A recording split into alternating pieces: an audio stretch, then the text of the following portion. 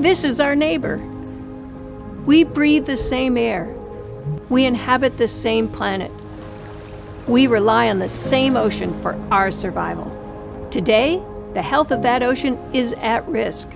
The sea is becoming more acidic. Coral reefs are disappearing. Microplastics are found even in the smallest of marine life. For over 50 years, the Marine Mammal Center has been a first responder to these threats. Our mission is to improve ocean health and inspire the next generation to take action. It all started in 1975 with a sea lion named Herman.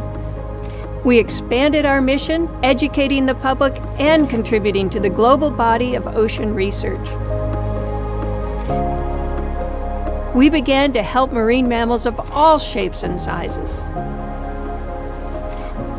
Our reach extended down the coast of California and across the Pacific. This growth over the past 50 years has allowed us to rehabilitate tens of thousands of marine mammals like Herman. At the heart of this work is our facility in Sausalito, the largest marine mammal hospital in the world. Decades of animal care have allowed us to create one of the leading marine mammal data and specimen libraries, giving us a unique window into the health of the ocean over time. Here, our veterinary experts rehabilitate 800 to 1,600 marine mammals each year. They teach students from all over the world specialized techniques that we've developed over the last 50 years.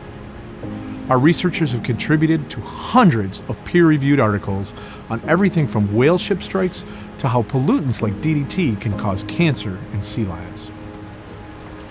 These are the sentinels for our ecosystem health and for problems that we're all facing. So by studying these animals and characterizing their problems, we start to understand what we may be faced with next. We have to get everyone involved. Our volunteer programs incorporate all ages, from aspiring marine scientists to those looking to inspire the next generation. Over the past 50 years, our work has expanded over 600 miles along the California coast and out to Hawaii. This living laboratory has allowed us to test solutions that can be shared with partners around the world.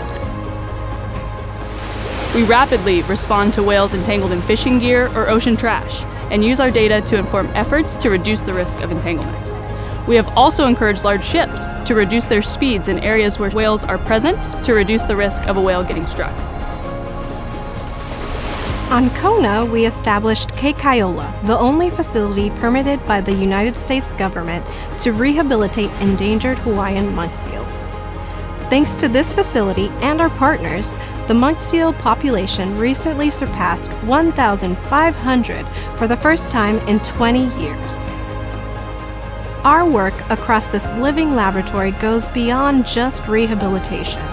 We build a broader public understanding of the ocean, working with communities to encourage changes in consumer behavior.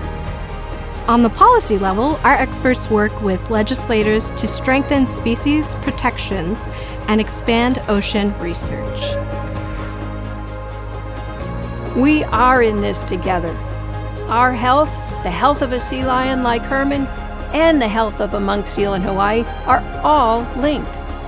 While the greatest threats to marine mammals are humans, we can also be their biggest champions. With growing threats like climate change, the need for a larger commitment could not be greater.